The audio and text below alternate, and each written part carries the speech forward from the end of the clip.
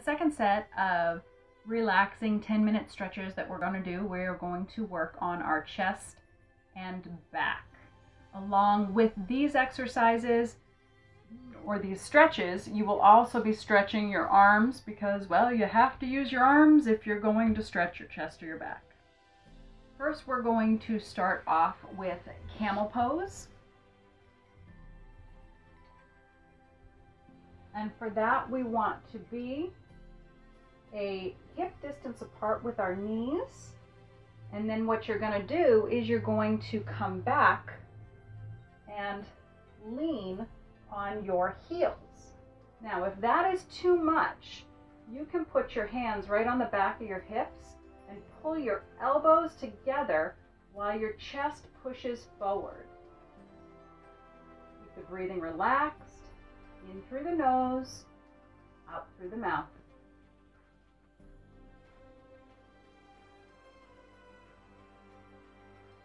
Try not to tense your shoulders. I have also reversed the grip and put the flat of my knuckles against the back of my hips. It's not up here, it's literally right behind your hip bones. And you're pushing your pelvis forward, squeezing your elbows behind you, stretching your chest. Keep the breathing relaxed, in through the nose, out through the mouth. Now on the arms, what this is stretching would be the front of the shoulder. Nice and easy. And remember, if you guys need to take a break, take a break. Don't hold the pose as long as I'm holding it. If you need to take a break because it's too much, work into the length of hold as you get more flexible and more relaxed. So the next one for the chest is just a really simple one. You've probably done this for years. You're going to bring your hands behind you, interlace your fingers, and then you're going to press the back of your hand towards the floor, straightening the elbow. Now this is a full arm stretch. It is a wrist stretch. It is a chest stretch. For anybody who hunches over a computer, you should be doing this for a couple minutes every hour you sit at a computer. This is going to prevent you from turning into the Hunchback of Notre Dame. Or Notre Dame. Yes, it depends on where you're from. Breathing is relaxed. Head is neutral. Abs are tight. Everything's nice and easy.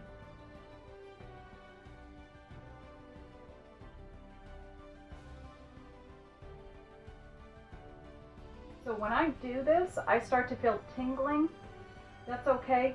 Or so I've been taught that it's okay for the tingling to happen.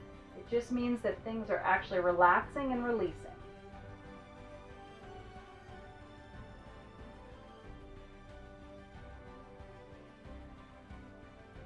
If you want a little bit more of an intense stretch, you would go ahead and lift your chin to the ceiling. This is going to stretch the front of your neck while you're doing everything else.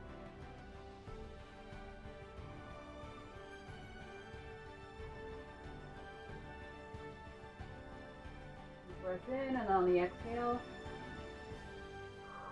we go ahead and relax. The next things we're going to work on is two back stretches. The first one's going to be Cobra, and then the second one is Extended Puppy. Cobra, just lie down on your tummy, feet are out behind you.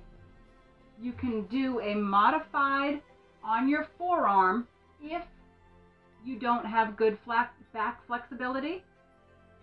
You can go up into an extended full arm. Now, even though we just did chest, this is stretching a little bit of your chest because you're arching. It is also stretching your abs, and it is also stretching down into the front part of your pelvis in your hip flexors, all at the same time while you are stretching your back. Relieving tension. Once again, if you sit hunched over a computer, or if you had bad posture when you sit in a chair, this is good to start trying to do to neutralize or bring things back into alignment.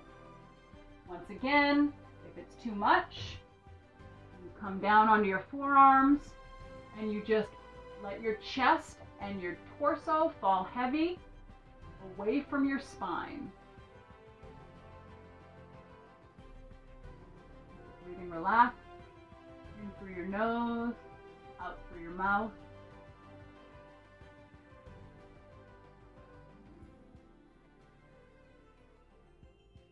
My head is looking forward.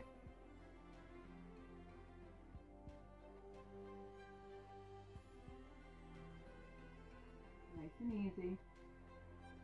And once again, here is the extended version.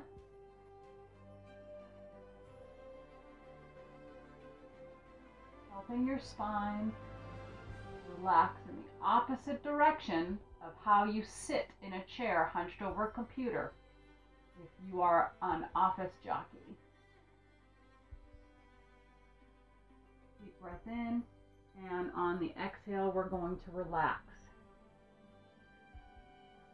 Deep breath in, and on the exhale, we're going to come up so that your hips are in line with your knees.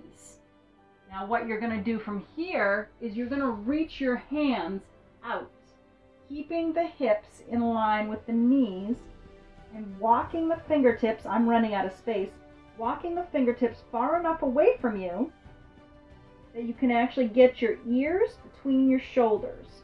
So it's a half of a cat-cow position or tabletop position with half of a child's pose. Breathing is relaxed, in through the nose, out through the mouth. Once again, remember if anything hurts, you want to try to form a 90-degree angle or thereabouts at the hip and a 90-degree angle or thereabouts at the knee. So you want to try to keep your hips in line with your knees as much as possible. Now this is stretching the arms again. It is stretching the shoulder blades between your shoulders. It is actually also stretching your hips down into your booty and behind your pelvis because you are in a kneeling, leaning position. For me, I always feel things like this in the top part of my shoulder because my shoulders are so tense from pulling. Deep breath in. On the exhale, go ahead and walk it back in and have a seat. So that was it for our second section in the 10-minute short stretching series. If you have any questions, please feel free to ask. Otherwise, enjoy, relieve some of your tension, and only go as far as your body is telling you to go. Bye.